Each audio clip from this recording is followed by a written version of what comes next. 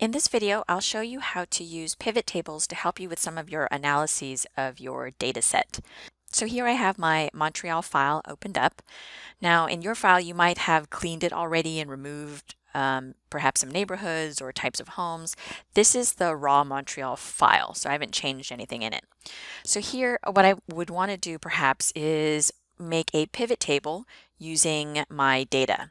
You can do a pivot table with all of your data by clicking here and it selects everything, and then clicking Insert, checking a pivot table, and then you'll hit OK and it goes to a new page like that. Or perhaps, I'm just going to go back here, or perhaps I just want a couple of the columns to be used. Say I want to analyze from neighborhoods out to cleaning fees. If I only want these data points in my pivot table, I would just select these columns, click on Insert, click on Pivot Table, go ahead and hit OK, and it will bring me to a new page. Now either way, you could have used all the data or just a couple of the columns.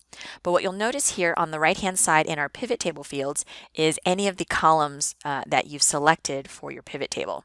So for instance, I want to know or I want to organize my data based on neighborhoods.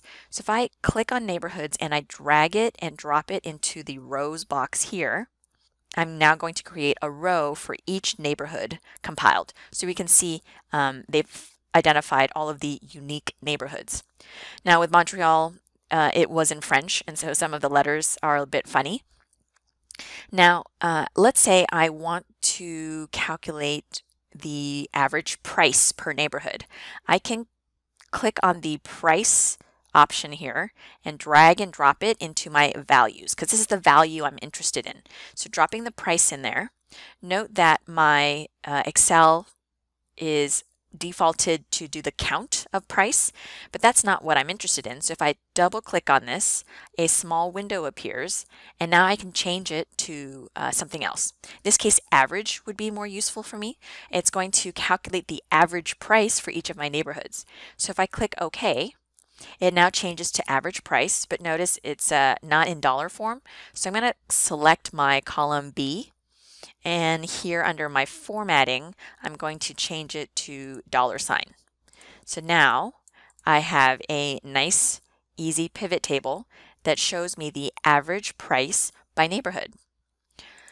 Now, let's say I want to do some more analyses. I want to know the average number of bedrooms or the average number of beds. I can do this for anything with a numeric value. So if I drag and drop beds into the values, it now does the count of beds. And I'll double click on that and change it to average because I want to know the average number of beds available in each neighborhood.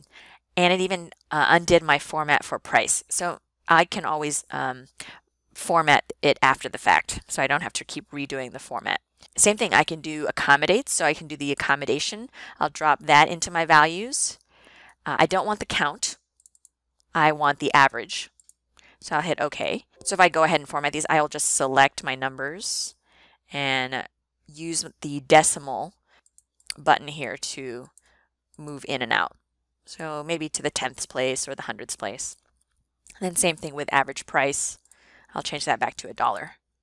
And so now I've got great data that I can talk about in terms of my neighborhoods. Again, in my story, I might not be interested in all the neighborhoods. Perhaps I'm only interested in Hampstead and Verdun.